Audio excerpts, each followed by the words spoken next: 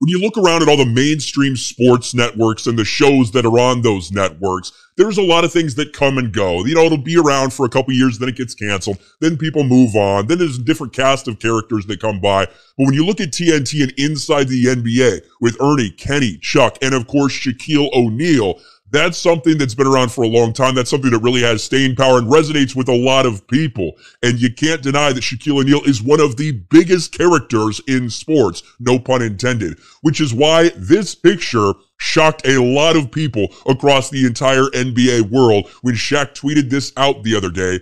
I'm always watching at Turner Sports EJ and Candace Parker, miss y'all. And it's Shaq in a hospital bed. And this came as a real big surprise. You could see some of these replies like, Roy Hibbert, you good, big man?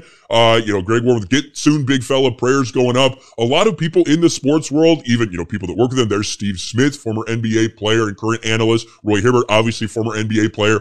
A lot of people were kind of shocked by this because they didn't know anything was going on with Shaq. And all of a sudden, he's laid up in a hospital bed. This really did kind of shock the sports world when he tweeted this out there. Shaq tweets photo of himself in the hospital, causes concern on social media. The four-time NBA champ tweeted a photo of himself in a hospital bed with a gown and head covering on and wrote he was watching Ernie Johnson and Candace Parker and missed them.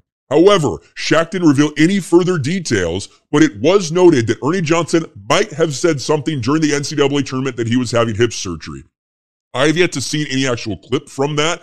It's just somebody right here who I think works for Awful Announcing said this. EJ said in an NCAA tournament studio that Shaq is undergoing hip replacement.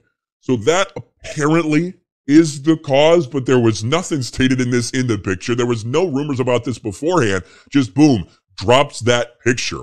People voiced concern for Shaq after hospital photo. There's Steve Smith, like we talked about. There's Roy Hibbert, like we talked about. Now we had heard some things about Shaq that he had been laying low because of like an FTX lawsuit, stuff like that.